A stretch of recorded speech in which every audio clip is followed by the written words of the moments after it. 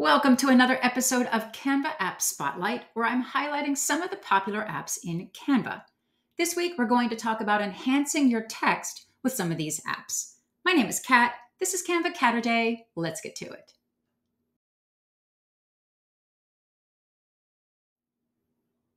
The first app we're going to talk about is called TypeExtrude, and it's a really fun way to add sort of a 3D effect to your text. You can see right here, they give you an example. You can change the text in this box right here. You can adjust the font, the colors, the outline thickness, and even the angle of that extruded length. So let's just change the text right here, and we'll just type hello.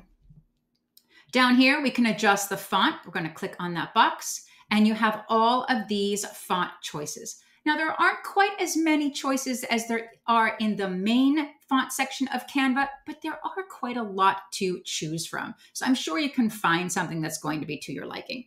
I'm going to choose this one right here. There you go.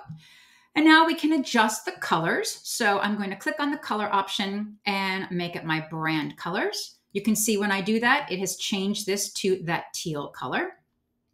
I can change the thickness of the outline. Right now it's at 20, but if I drag the slider, you can see the outline gets a little bit fatter. And if I drag it down, it gets a little bit thinner. You can adjust that to your liking. We're going to leave it right about there. The extrude angle is going to tell you where you're going to have that 3D effect take place. So if I drag it to the left, you can see it's moving the extruded angle right there. See how it's adjusting it and placing it in a different position? So when you're placing this, think kind of like where you want that shadow to show up. If you want it in the lower left or the lower right, or maybe up top, this is how you would control that. And then down here at the bottom, you can control how long you want that to be. We can make this a little bit longer like this. Let me change this angle just a bit over this way. Here we go. So we can make it a little bit longer or shorter simply by dragging this slider. This one right here drags it all the way off the page, so it kind of looks like it's coming into the page. And then over here, we can drag it the other direction to make it really small. So I'm going to give it sort of an average length right about there. And I will click where it says Add to Design. And there is that text right here, that extruded length. If you don't like it, you can edit it. You can simply go back in here. Maybe I want a different color. So I'm going to click on the color box again and maybe choose another color right here. You can change the font. So let's go pick something else. How about this one? And right there. And then I can also change the angle, and maybe I want to make it a little bit thicker like this. And then you will click where it says Update Element, and it will change it just like that. Really fun way to just give a little bit of depth and dimension to your text. The next app is called TypeGradient, and this is fantastic if you want to have a block of text and have a color gradient inside. Canva gives you the option to add gradients to your shapes and your backgrounds, but at the time of this recording, you can't add it to the text, but you can with this app. So you can see we have an example text right here. You can change what you would like that text to say simply by retyping in that box. You can change the font just like you could in the previous app that we mentioned. I'm going to change that font right there. You can adjust the line spacing. So I can change the line height, maybe make it a little bit larger. That text is a little small, so I think I'm going to put it back to Anton for now. There we go. And I will adjust that line spacing. You can also adjust the alignment. So they're centered, right, justified, and left. And here is where you're going to change the gradient colors. Now, these sliders right here at the top and the bottom are going to help you decide where you want that gradient to appear. Right now, the gradient is going in a linear fashion from top to bottom, but you can change the angle of that gradient simply by dragging these little handles. So if I want that gradient to be a little more on the diagonal side, I can drag this handle over to this side and then drag this other handle over to this side. And it's going to change how that gradient looks by making that gradient now go in that diagonal direction. I can also make it go horizontal by dragging the handles this way, and now it will go in a linear fashion from left to right. So let's change some of these colors right here. Click on these little color boxes right here, and you can adjust the color settings. So let's go into maybe the green stage for that one. I'm going to leave the blue where it is, but over here on this far side, I want to make it a little deeper of a purple, like that. And then you will simply click Add to Design.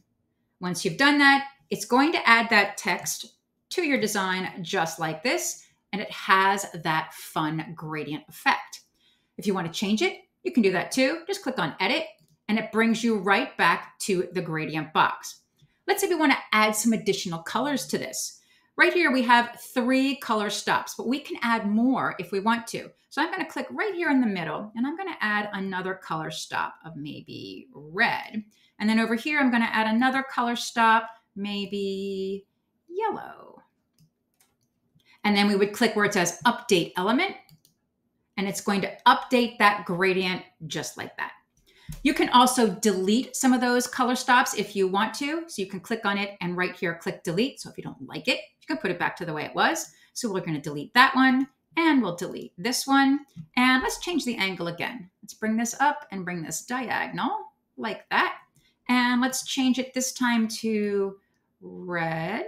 And we'll put the middle one at maybe a yellow. And we'll put the end one at maybe greenish blue, like that. And then click Update Element.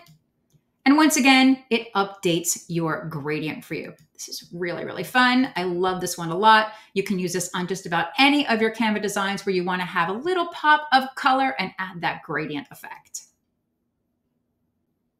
The last app we're going to talk about today is called Font Frame, and this lets you put an image inside of text.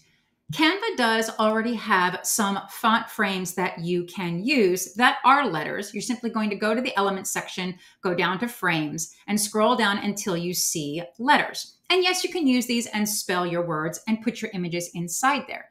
The only issue with this is when you place your images, you would have to adjust the size of the image across each individual letter in order for it to expand through the whole word. That takes a little bit of time.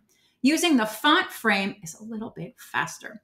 So here is some example text. Once again, we can adjust our font and our sizing. First, I'm going to change the text that's here. So let's type beach, please. We're going to go over to settings, and we have all of these different settings that we can apply to this font frame. First thing I'm going to do is pick a text. So let's find something kind of, here, I'll use this one. I like Anton. No, I don't like Anton. Let's pick another one. How about something a little more rounded? Oh, I like that one. That's a good one. We'll use that one. We can adjust whether it's aligned to the left, to the right, or to the center. We can adjust the line thickness, this outline thickness if we want, as well as the color of that outline. We can simply drag the slider and pick another color, adjust it like that. For this one, I'm going to leave the outline at 0, and I'll explain why in just a minute. We can adjust the letter spacing as well as the line spacing.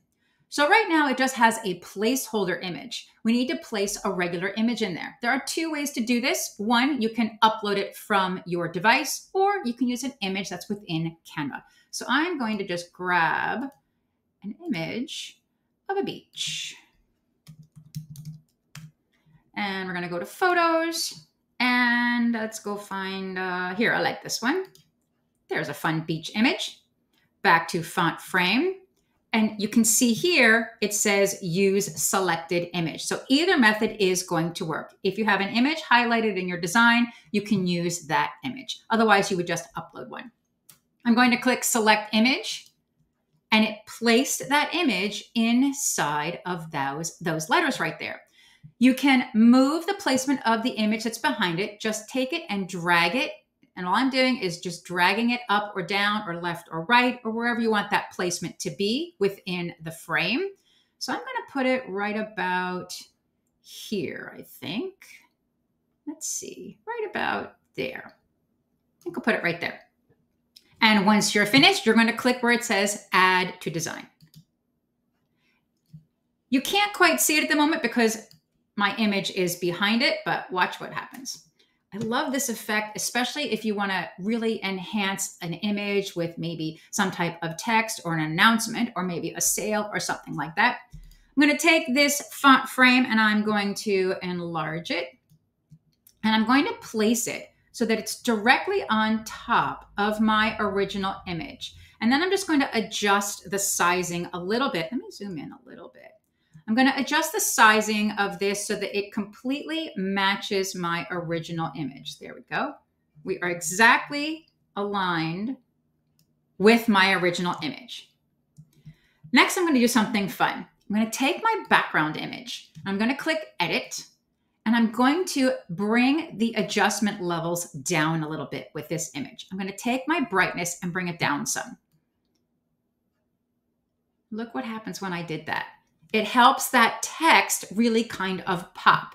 Then I can take my other image if I want to, and I can alter it a bit. I can change the font. I can do whatever I want with that. But it's a fun way to add that text effect with your image. You're kind of superimposing that font frame inside of this other image. And then if you want to, you can replace it with something else. Maybe I want to have a little bit of border on this, so I can do that also. It's just a really cool way to add this effect to your design. If I feel that this is not quite enhanced enough, I can click on Edit, and then I can go into the Adjustments panel, and I can bring the brightness up a little bit with this. So let's bring it up a little, just so it pops a little bit more like that. And there is how that font frame would work when it's superimposed on top of another image. You don't have to do it this way. You can just leave it just like it is with some outlined text. But I think this is kind of a neat effect when you're working with your images. If this was helpful, be sure to hit that subscribe button so you don't miss any of my videos in the future. That's all for this week. I'll see you next time.